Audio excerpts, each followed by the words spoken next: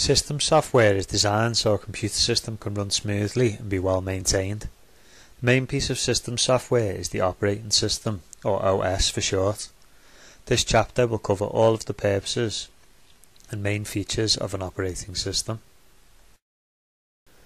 Some good examples of an operating system could be Windows, for example Windows 10, OS X for Apple desktop computers, and iOS or Android for iPhones and Android phones.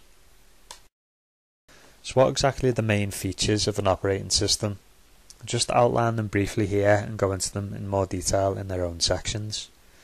So, main functions are to manage hardware devices, to communicate with peripherals or other devices, give the user an interface, provide a platform for programs to run on, allow multitasking, manage files and storage, and also user accounts. So we'll start with hardware control. The operating system uses something called drivers to communicate with internal hardware and peripherals. Peripherals are other devices that you plug into your computer. Every piece of hardware has its own driver, which lets the operating system understand how it works properly. Drivers are installed to match the device by the operating system.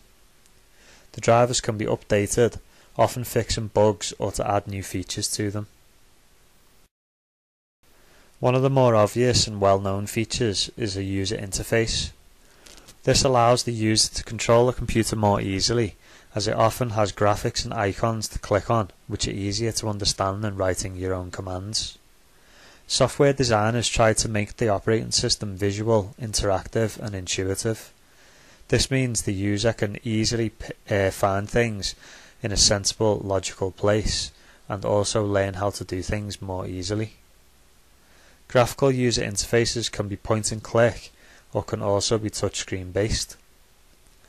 Operating systems can still be command line based, where you type in commands to complete tasks.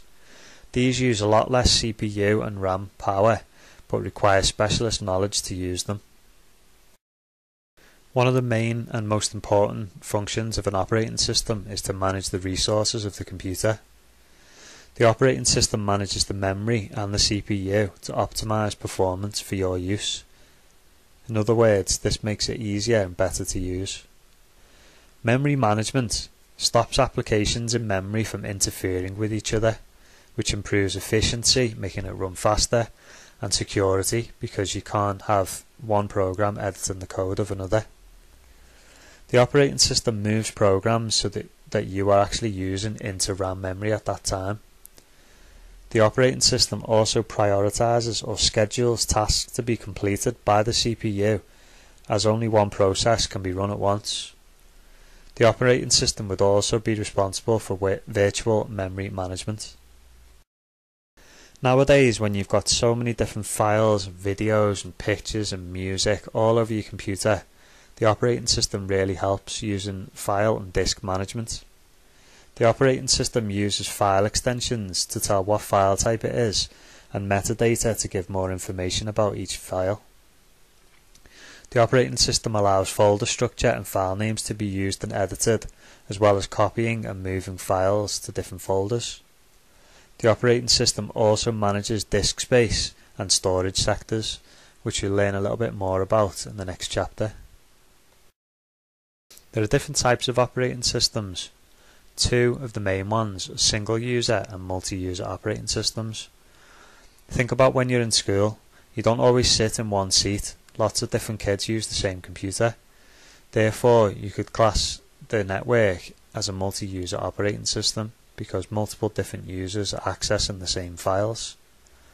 However, a lot of the time, people will only be accessing their own personal data, which would make it a single-user operating system. Multi-user operating systems allow lots of people to access the same files at the same time, like if you're working in a large company or a bank, or when you're in school and you're accessing the computer's shared data drive.